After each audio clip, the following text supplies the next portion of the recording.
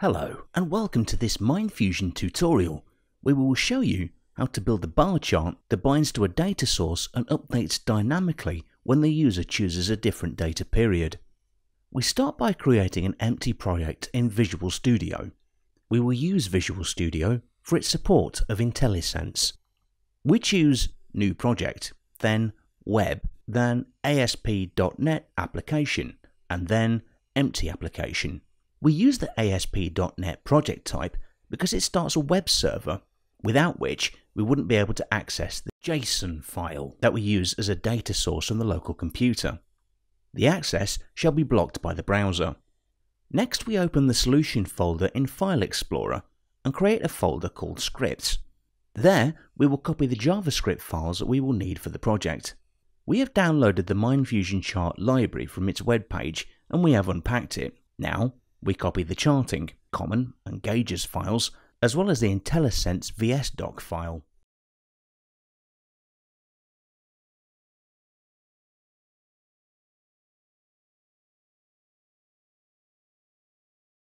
We place them in the scripts folder.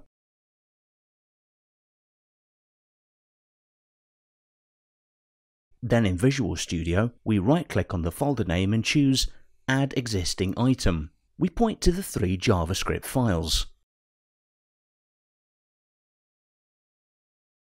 Next, we create a web page that we call bar chart. In it, we add references to the 2 JS files that we need, charting and common. We place the references tag at the end of the web page, right before the closing body tag. We then add a canvas element. It is needed by the chart library to render itself onto. It is important that we give it an ID so we can access it later in code.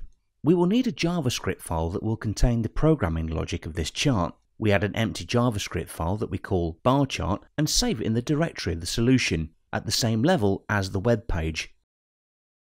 Next, we add a reference to the IntelliSense file and mappings to the namespaces that we'll use in the project. We need to get to know the HTML element for the canvas with ID bar chart that we created in the web page. We set its width and height respectively to the client width and client height of the offset parent of the canvas element. It is time that we create the bar chart. It is an instance of the bar chart control and takes the HTML element of the canvas as an argument.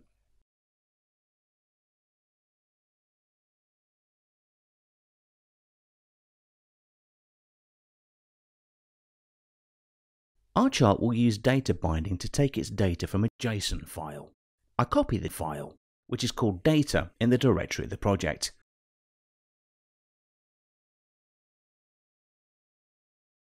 Next, I add it to the project solution and open it. It is a file that contains data for 6 consecutive months from January to June. The data for each month consists of 5 entries. Each entry has an ID, a name and a value. The entries represent items that are being sold in a coffee shop, for instance. They're called cakes, coffee, juice, salads and sandwiches. We will read the file. By using an XML HTTP GET request, we use a method called loadJSON that takes as an argument a callback function. In the callback function, we make the request, check if the HTTP request object is ready and accessible, and if yes, we return the data we have read as a string. The method that calls the function is in another method called readData.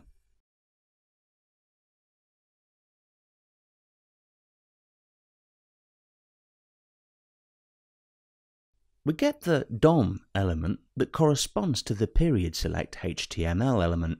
We use it to get the selected value of the combo box. We assign its data as value to the data source property of the bar chart. Then we will assign the values of the index and value fields in the Json file as data for the X and Y data fields. The property values are the type observable collection because you can provide data for more than one series, as we will see later. We also want to bind the data for labels at the x-axis and the inner labels. Finally, we call the update layout method to make the bar chart refresh its view with the new data. Let's check what we've done so far. We refresh the web page with the chart. The data for the first month is visible. When we change months, the bar chart renders the data of the selected month. What happens if we select 2 months? Nothing. The data for just one of them is rendered. Let's change that. In order to render the data for more than 1 month, we need to create more than one data-bound series. Let's look it up on the online documentation of the chart library.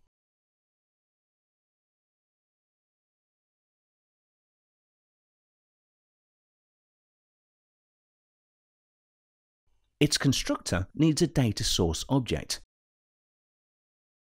So, we get the names of all selected months in an array called selected options. Then, for each month, we get its JSON data from the data file and create a data-bound series with this data as an argument.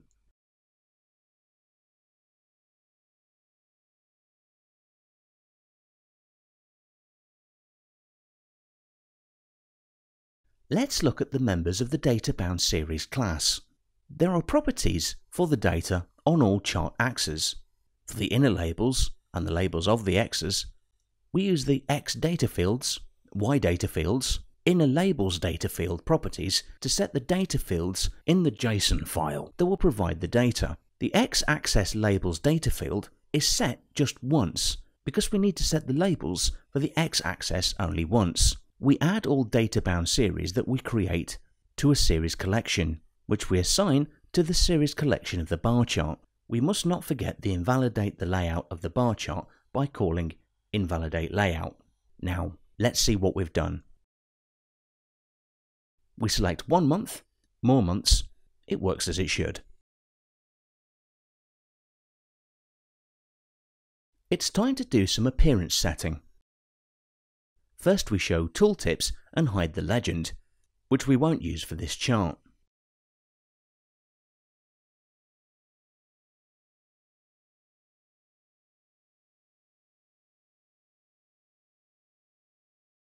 Then we do some customization for the axes.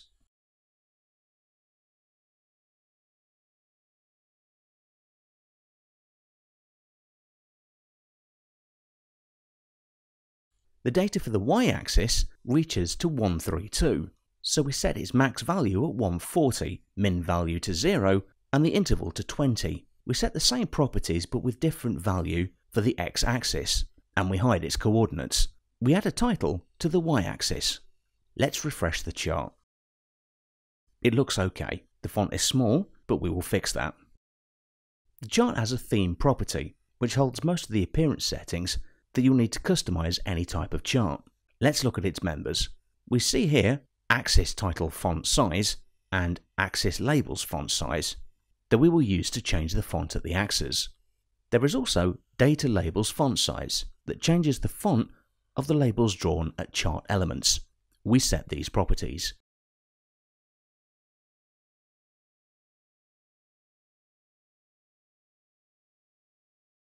Now the chart looks better. Here is the tooltip. Let's customize it. We use the static properties of the tooltip class for horizontal and vertical padding and offset. We also set a custom pen and brush for the labels and change their font.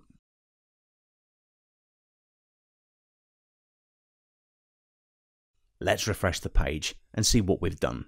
It looks better. Now we will add a grid. This is done by setting the grid type property to a value different than none, which is its default. We set it to grid type horizontal and use the grid line color and grid line style properties to specify how the grid will look. We then set 2 colors for the grid lines. The first is white, the second is pale grey. Let's look at the chart. It is nice, but we need to change the brushes for a series.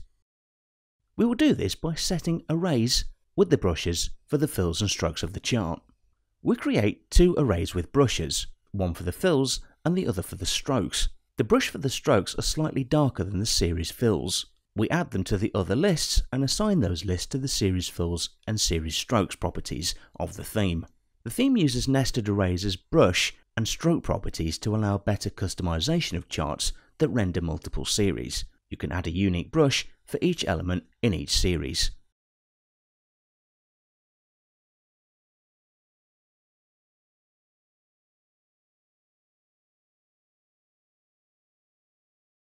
Let's refresh the chart. It looks much better now. The font can be lighter and the highlight pen is a more contrasting colour. Let's set that. We use the Data Labels brush, Data Labels font size, Data Labels font style and Data Labels font name properties to customize the way data labels are drawn. Next we use the Highlight Stroke property to set an orange brush as a highlight. We refresh the chart. Now it looks perfect. With that, our tutorial is finished. Thank you for watching and thank you for your interest in MindFusion developer tools.